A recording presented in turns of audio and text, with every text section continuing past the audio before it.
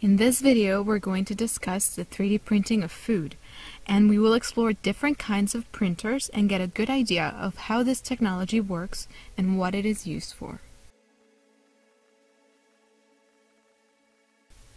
One of the applications is in food manufacturing. For example, this 3D printer was developed for Barilla to make innovative pasta shapes.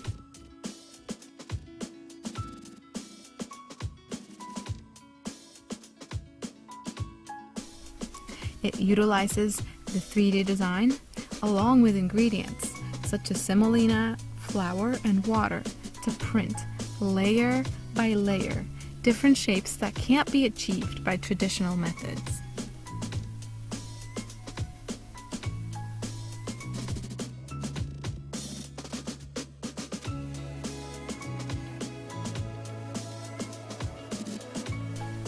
Then there is Foodini, a food printer designed with the home cook in mind. By allowing you to mix the ingredients of your choosing, healthy and wholesome ingredients to make delicious and eye-catching dishes.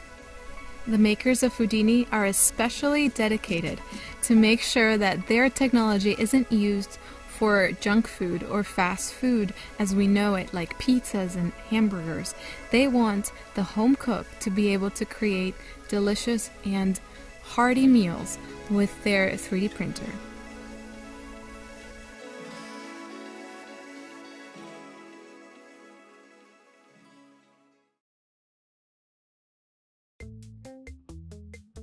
Then there is the fun Pancake Bot, which you can use to make fabulous 3D printed pancakes with designs that you would normally not be able to make on your own without the help of a 3D printer. You just design it on your computer and then transfer the memory to the 3D printer. And it's easy to clean up, and you can use many different times with a simple pancake batter. It is very simple to use, and even kids can design their own drawings and then see them printed and get to eat them as well.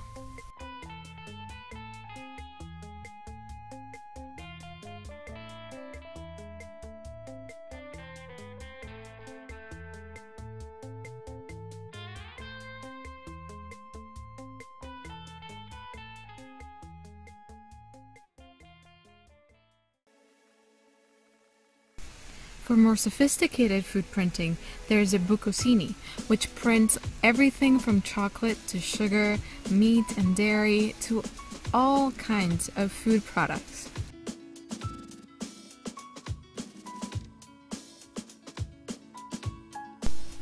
The food comes conveniently packaged in easy-to-use cartridges that you simply insert into your printer and then create your design on your tablet and then let the printer do the work. This video is meant to give you an idea of what we can currently do with 3D printing of food. So we have seen a couple of 3D printers and how they work, and these are some pictures of some of the intricate designs that some of these 3D printers can create. For our enjoyment, a lot of them are made of sugar, but researchers are finding more and more ways to print wholesome foods such as this one, which is an edible landscape that even grows mushrooms and herbs that you can pop into your mouth.